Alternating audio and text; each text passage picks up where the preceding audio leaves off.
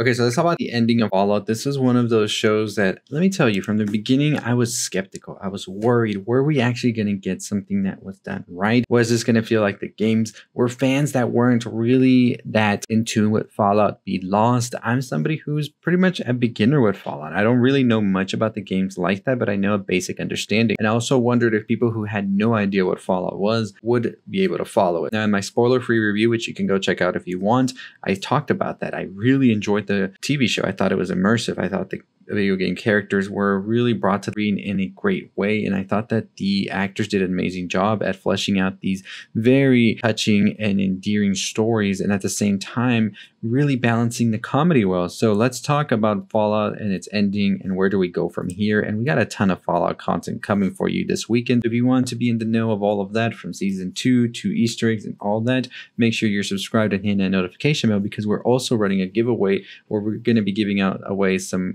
pretty cool prize packages to 2 lucky winners, and that's going to be at 29,500 subscribers and at 30,000. So you don't want to miss out on that by hitting that subscribe button and notification bell, and let's get into it. And all you have to do as well is be commenting down below whatever you think about the show, and that gets you an entry. So Fallout takes place 219 years after the nuclear war of 2077, where we saw the United States be decimated, and also we saw that vaults were a thing now. These vaults were from Vault-Tec, this company that was sort of selling the end of the world, as we hear throughout the TV show. So our main character is Lucy McClellan, who their father is actually the overseer, Hank McClellan, played by Kyle MacLachlan, and Lucy is played by Ella Purnell. Ella, of course, coming from Yellow Jackets to this, it is just a great way to see this actress progress, and I'm excited to see what else they do in the future. Now, we see that during a whole event that happens in Lucy's vault, Vault 33, that they're going to marry Lucy to somebody in Vault 32, and that's a whole thing that these vaults do. They marry one another, and then they have children and continue forth until Reclamation Day is going to come. Reclamation Day is the day when they're going to come out of the vault, go to the surface, and repopulate again. Now, the vault dwellers believe nobody is out on the wasteland, that everybody's in the vaults, and that's all that there is, no other human beings at all. So during this event, we see as Lucy's married off to this guy in Vault 32, and then what eventually happens is, hey, the people from Vault 32, that's not really them. This is actually some raiders, and we see that they are actually coming here to raid the vault. And then we see Lucy realizes the guy is just a raider as well, fights for her life, eventually coming out on top, and we see as the raiders are slaughtering all of the vault dwellers, and we find that the leader of this group, Moldover, is also taking Hank, who is Lucy's father, and now Lucy has to go on a mission to save her father. So this is pretty much where we see Lucy's story start off. She has this whole revenge she wants on the raiders. She wants to take her father back before anything happens to them, find out who exactly is Moldover. Now you have the Ghoul as well here, who the Ghoul is somebody who used to be known as Cooper, and they were back then in 2077 a movie TV star. They actually did commercials for Vault-Tec as well. They were pretty well known across like the United States. Cooper, however, now has become a Ghoul and has been alive all these 200 plus years, and probably because they're a Ghoul, they're able to live this long as well. But Cooper is actually more of a bounty hunter as well now as a Ghoul, and now Cooper is on a mission to get this scientists, as they have a pretty large bounty on them. You also have the Brotherhood of Steel, in which we follow a character named Maximus, who Maximus is trying to become a knight. They are a squire right now, and Maximus' dream is to be this knight for the Brotherhood of Steel, because he sees the Brotherhood of Steel as these big like superheroes of sorts. They were there when Shady Sands, where he lived, got decimated and saved him, so he wants to be a part of this and save people as well. Eventually we see that their paths cross as Lucy, Maximus, and Cooper are all trying to get the scientist now. Lucy wants the scientist because they need to bring the scientist to Moldover in order to exchange for their dad. Maximus wants the scientist because the Brotherhood is after the scientist, and so that would look good on Maximus to bring the scientist. And Cooper is looking for answers about his wife and all of that, and he knows that the secret is with Moldover as well as the scientist, and that's why Cooper is after the scientist as well. Eventually, however, the scientist ends ends up dying, and the scientist tells Lucy, take my head, that's all you need to take it to Moldover to exchange for your dad. And Lucy and Maximus start to form this relationship as well, and eventually both of them come to this vault, Vault 4, where they find out that there has been some experiments going on in this vault, and they actually learn that all the vaults were actually used for experiments, and even Lucy's vault was an experiment vault as well. So what they end up finding out as well is that this vault that Lucy was in was sort of used as a breeding pool of sorts, where they were taking the more desirable genetic subjects of Vault-Tec employees into Vault 31, and then the people of Vault 32 and Vault 33 were used to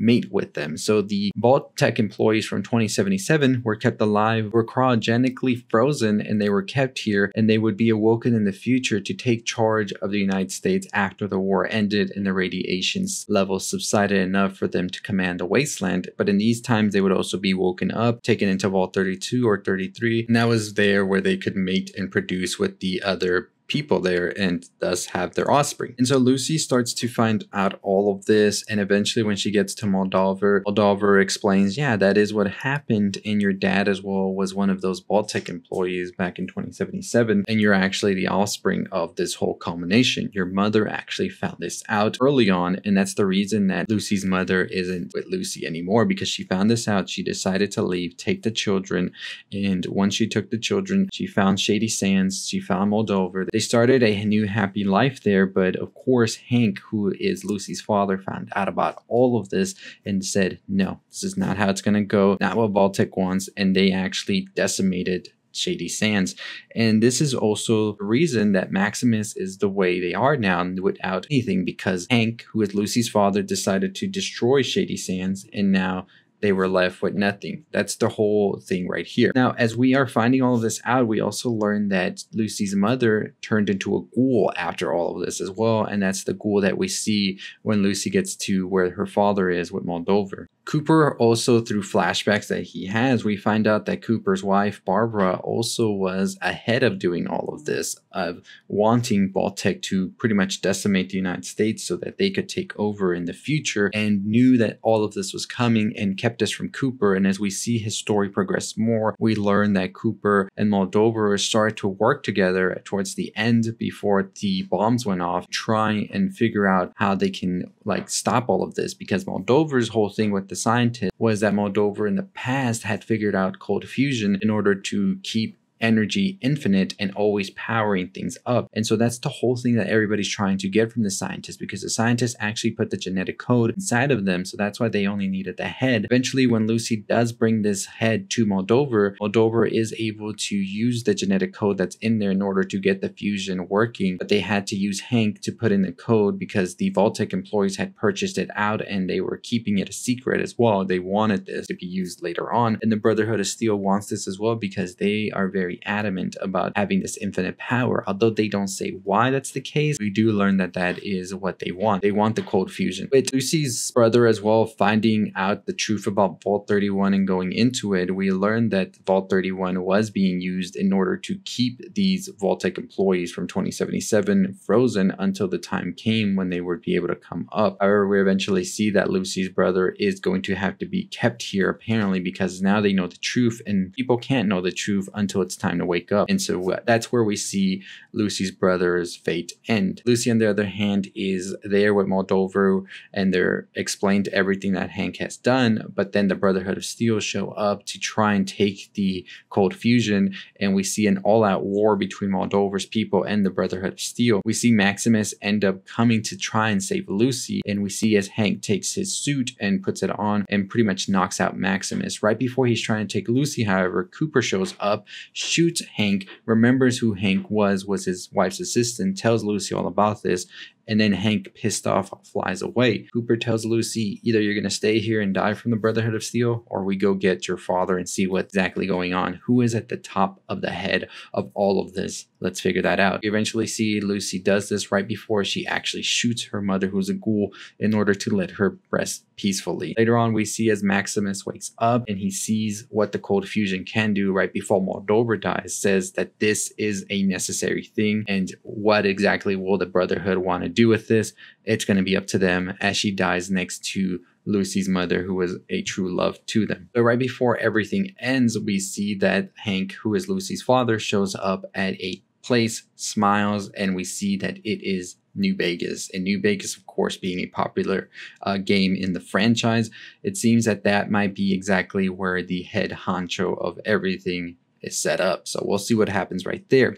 So pretty much at the end, like I said, we had Lucy, who at the beginning felt that the vault was the right way. They thought that this was going to be the way for life to be, and they eventually saw that life had been continuing and already. So the vault dwellers were all lied to. Everybody in the vault thought that there was no life, that the wasteland was empty, nobody could live up there because radiation, all of this. But it turns out that yes, people were living up here. Shady Sands was a place that people lived, and it was prospering and all of that. Vault-Tec and the Overseers saw that as a sort of plot hole in their story they were giving to the vault dwellers. So that's why anytime anything rose up, they had to come in and destroy it, because they were selling these people this idea. And if they knew that you could just live up here already and continue to prosper as humans do, then they wouldn't believe in Vault-Tec anymore, or whatever they sold them next. So that was the reason that Hank, even though that was his wife and all of that, decided to destroy Shady Sands and pretty much keep everything a secret still.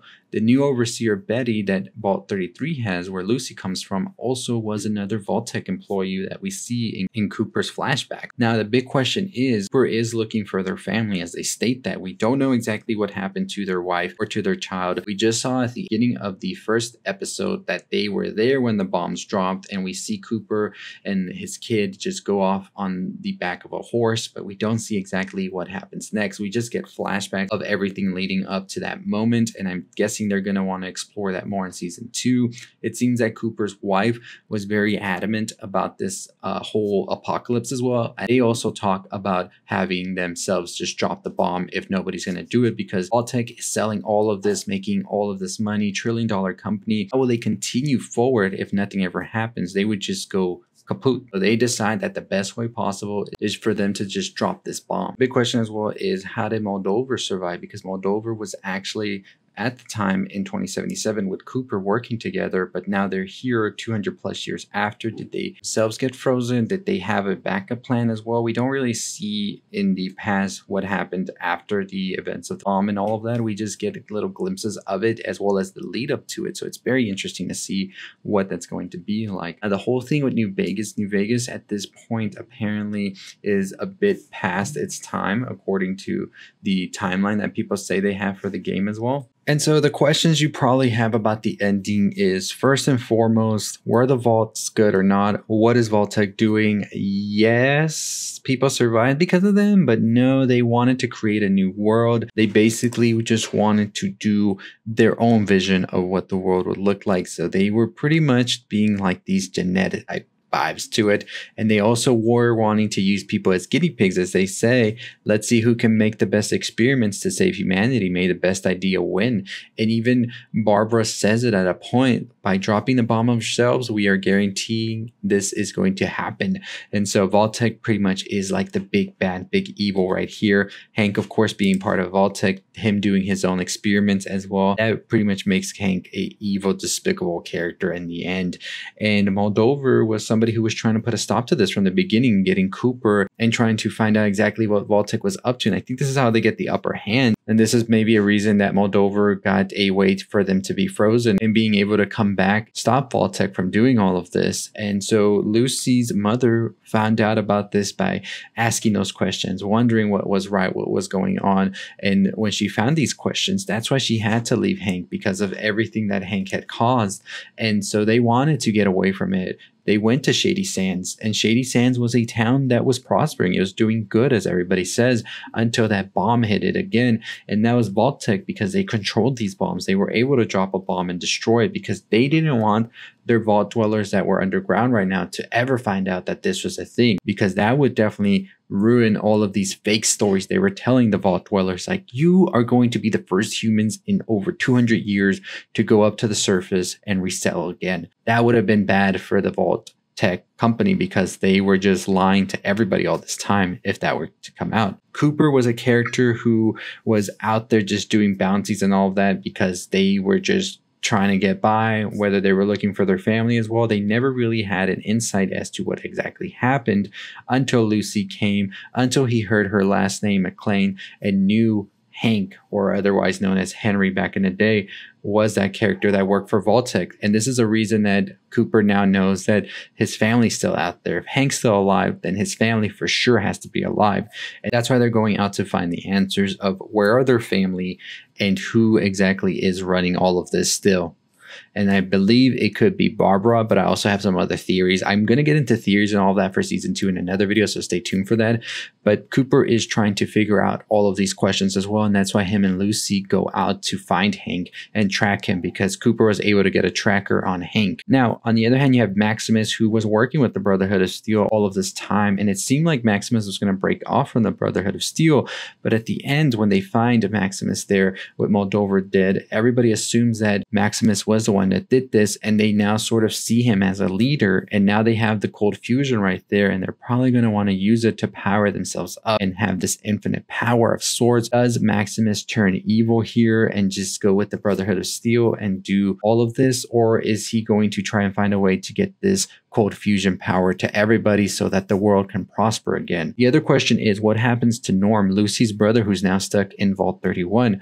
Well, of course, now we know that Bud, who worked for Vault-Tec, is that brain that was there in Vault 31, and he's just overseeing that everybody there in the vault who are frozen stay good and frozen. And that's all the Vault-Tec people from 2077 who are waiting to be revived again so that they can go and they can be with the other vault dwellers and reproduce and all of these things, because that's what they were promised. And then they will go to the surface and rule over the world as they see it fit. That's pretty much what's happening right here, right now. It was a very interesting twist, because you just thought Hank was good this whole time, that he was just being taken by these Ravagers. Moldover, you thought was this despicable person, when they, in fact, they wanted the world to be saved and be built better, and they were just trying to get Hank because they needed the code, because only Vault-Tec employees had this code to work the cold fusion. And so that's what was the reason they were taken. And they were in love with Lucy's mother as well, because Lucy's mother had come to Shady Sands after she found the despicable things that Vault-Tec was doing. But of course, Vault-Tec was not going to let that just go. So that's where we are right now. And they have just found New Vegas. So we'll talk about New Vegas, which is this other thing in the video games in my theories, because that's going to go more into theories and what's coming next. But yeah, Lucy found the harsh truth. The vaults were just used for experiments. Her father was an evil overseer who worked for Vault-Tec, who just nuked a whole town because they were pissed that the truth was going to come out, and eventually that led to their mother's death. Cooper was an actor who eventually became a ghoul and is now looking for their family, and Hank is that key to where their family is, and Maximus is now a Brotherhood of Steel leader of sorts, and it's going to be interesting to see where he goes. Season 2 hasn't been greenlit, but it looks like Amazon's already trying to start shooting in California pretty soon. So we'll see when they announce that, but we'll talk theories in the next video. So make sure you're subscribed and notification bell on. And if you want to join the giveaway, make sure you comment and be subscribed as well. And we will announce a winner once we get to our goal. But anyways, as always, that's going to do it for me. Let me know what you thought about Fallout, what you thought about the ending and all of that. And if you're excited for season 2 or not. And as always, that's going to do it for me. I'll see all of you next time. Make sure you subscribe, make sure you comment, follow us wherever you can on our social media, on Instagram and Twitter and all of that. And I'll see all of you next time. Stay safe, stay positive.